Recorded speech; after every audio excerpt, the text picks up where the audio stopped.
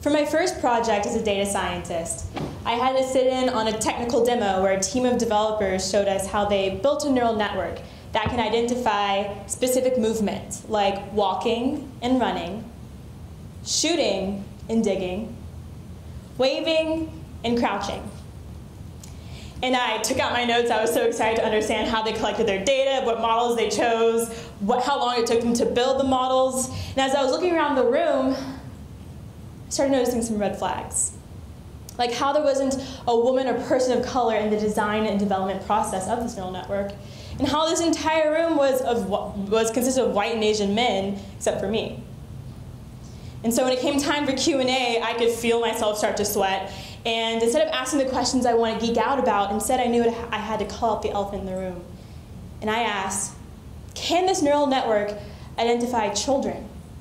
Can this neural network identify women? Can this neural network identify people of color? And then came the awkward silence. And I was like, oh God, why did I ask this question? Why do I have to call out the elephant in the room? Why is it always me calling out the elephant in the room? And as I was having this anxiety-driven internal dialogue, the men at the table were like, are you gonna answer the question? Are you gonna answer the question? I'm not gonna answer the question. I don't wanna get in trouble. Because the answer was no. And here's the scary part. This neural network could be used for self-driving cars, but couldn't identify a child or woman on the road. And this neural network could identify an active school shooter, but couldn't distinguish a child from a woman or person of color. And this is dangerous. And as I was sitting there, I was like, how did I get here? And I took myself back to how I was often the only woman of color in my computer science courses. And how that theme has persisted in my professional life. How I was the only woman of color in that room, and it was tiring. And I was like, where are my ladies at? Why aren't there more women? And then I was like, oh, this is it. This is what all the articles are talking about, how we need more women in STEM because it's dangerous when they're not. How can we construct systems that allow us to practice our values, that nourish us, and not just accept what's been handed to us? How do we change the tech culture? But in order to really geek out and understand the mechanics of that neural network, it helps to have a background in computer science. Shockingly enough, according to Girls Who Code, less than 25% of women will be represented in the computer science field by 2027. This deeply terrifies me as a person who's developing artificial intelligence because so much of our lives are dictated, and much to our chagrin, governed by the technology and products that computer scientists create. How can we use automation to construct systems to practice our values? What are your values? Are you able to practice them? Are you nourished by our systems? How can we use automation and artificial intelligence to be more human? When people talk about automation, they mean technology that does tasks or reduces human labor. And in the past, automation has meant machines increasing efficiency in the agricultural, industrial, and internet revolutions. New age automation, however, isn't just increasing efficiency and reducing human labor, it's replacing cognitive labor. And we're making amazing progress in artificial intelligence and machine learning techniques. But how do we make sure that we construct systems that don't harm us? And artificial intelligence will be in every aspect of our jobs. Doctors, lawyers, middle managers, and basically any aspect of a job where there is repetition and pattern recognition, AI does it better than us. And this should excite us. Like, oh my gosh, we finally are liberated to have meaningful jobs and meaningful lives, to allocate menial tasks to bots. I mean, mind-numbing duties to artificial intelligence, and allow us to have time to actually do our jobs that we were hired for, or to practice our creativity, which is the first value I think we should all practice in the new age of automation. Time and time again, it has been our creativity that saves our humanity. Automation is happening as we speak. Jobs that require more creativity are the least likely to be automated. Therefore, promoting a creative economy is a way to prevent replacement by automation and artificial intelligence. And it's not just a task where artists can be creative, it's where everyone can be creative. Given your workflow, how can you make it better? Or given a current architecture, how can you tinker it to be better? Because if you have crap and you automate it, you're just going to get more efficient crap. And we don't want that. Instead of viewing AI as our replacement, we can construct systems where AI and automation liberates us. But this may mean that jobs of the future may have higher or different educational requirements or different skill sets. One of the major findings done by a report by the McKinsey Global Institute is that between 75 million and 375 million people around the world will need to change occupational categories and acquire new skills by the year 2030. That's in a decade from now. So we should not be asking, will I be replaced by automation? No, the question we should be asking is, given my current skill set, am I qualified for a job of the future? Even my job as a data scientist will be automated, and it's a little perverse because it's the data scientists who are automating their own jobs. From the gathering data and the collecting and processing, it's complex but predictable. What will set us apart is the way in which we bridge knowledge gaps and be creative in the way we tell stories that lie in the data.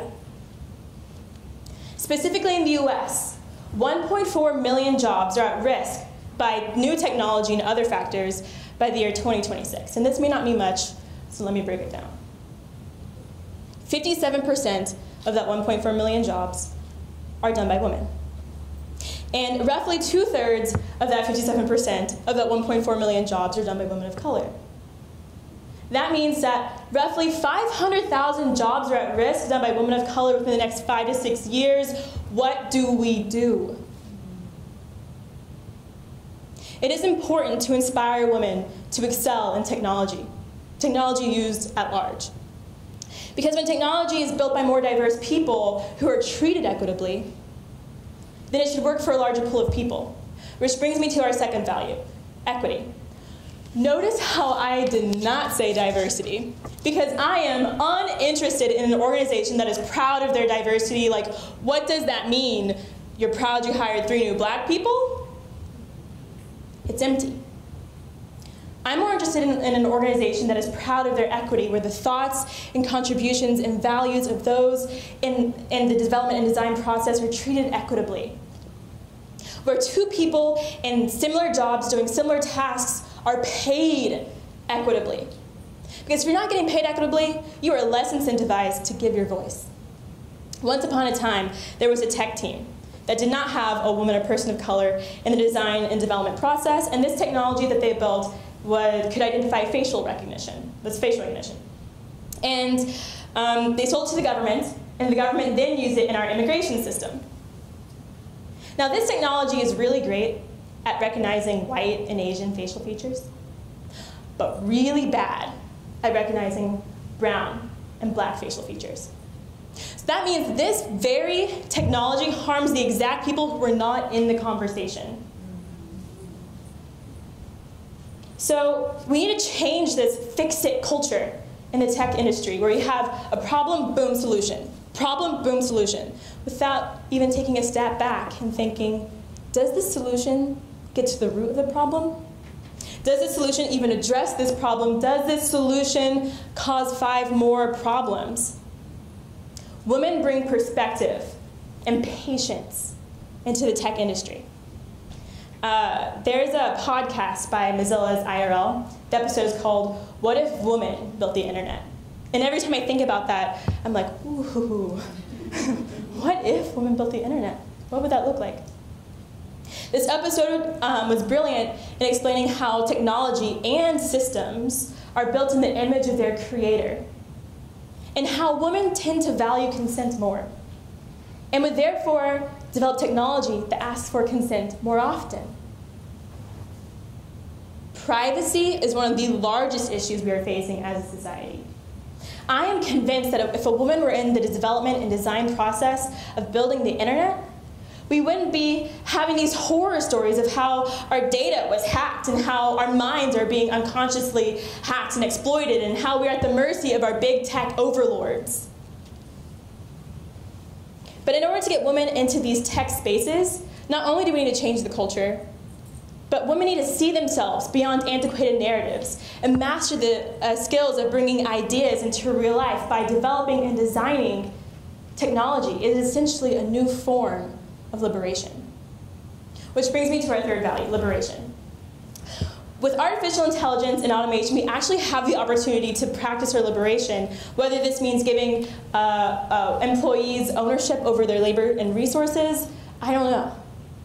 But at the intersection of liberation and rights is ownership. Rethinking top-down ownership to community ownership is the fourth value I think we should all practice in the new age of automation. Community ownership, or cooperative ownership, is where employees are the owners. There is a cooperatively owned grocery store in New York, and the membership has a wait list that is months long, and it's almost coveted because once you get access or membership to this grocery store, you get access to quality goods and services. I mean, cheeses I've never even heard of before. And the way it works is you put in a shift, whether you're bagging groceries or you're working the cashier. And in return, you get a chance at equity. You have a stake in the game. And this promotes community vibrancy. Cooperatively owned businesses are human-centric instead of profit-centric, where the purpose of the business is to provide excellent goods and services, better terms and conditions for the employees, and is fair to suppliers and respects the environment. Cooperative ownership can even mean a chance at home ownership, where people get together and they form an LLC and purchase a home. And when you're ready to move on, so you want to start a family or go travel the world, you sell your share. This is a chance to start generational wealth for people and families who don't have that opportunity right now. Cooperative ownership even means a way to combat gentrification. Cooperative ownership also means a chance for small businesses to thrive. They get together and they form bundles of goods and services that actually satisfy the needs and wants of consumers and allow them to be competitive against these monolith corporations that don't care about consumers and are profit-driven. Cooperative ownership also means supplement or an alternative to UBI, which is Universal Basic Income, because let's be honest, automation will displace some jobs. There will be people who will be put out of work. And we will have a shift in the new age of automation from 1 to 3 careers in a lifetime to 5 to 10 careers in a lifetime. That's asking a lot of someone. There requires a certain level of resiliency of the mind, and of income, and of time, in order to be successful in the new age of automation. I like to say that the backbone to resiliency is resourcefulness, which is the 5th value I think we should all practice. Resiliency and resourcefulness, I combine them. Understand who you are, what you stand for, what you want. What can you do with what you have? Those are key to being successful at resiliency. In conclusion, we need to cooperate with AI. We need to rethink business models and allow ourselves to practice our creativity and liberation. My call to action is to invest in and provide resources for young women of color to step into their power, to learn to code, to learn to ask questions and seek solutions. That is the essence of science. Because if women of color are going to be disproportionately affected by automation, then it should be the women of color who learn to automate. We can construct systems with women of color because I believe that we embody the 5 values I think we should all practice to have nourishing systems. Creativity, liberation, equity, cooperative ownership, resiliency. And it's not just to feel good. And it's not just to be proud of our diversity. It's an effort to save our humanity in the new age of automation. Thank you.